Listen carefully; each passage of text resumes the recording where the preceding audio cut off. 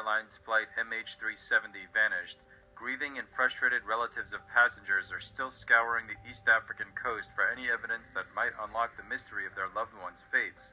The plane, carrying 239 passengers and crew, vanished on its way from Kuala Lumpur to Beijing on March 8, 2014. The ongoing search in the southern Indian Ocean is now past its 1,000th day as of last Saturday. A group of relatives deeply angry over the lack of progress made by official investigations arrived in Madagascar last weekend in the hope of finding clues themselves. So far, 3 pieces of debris found on the beaches of Mauritius, Tanzania, and the French island of Réunion have been confirmed to be from MH370.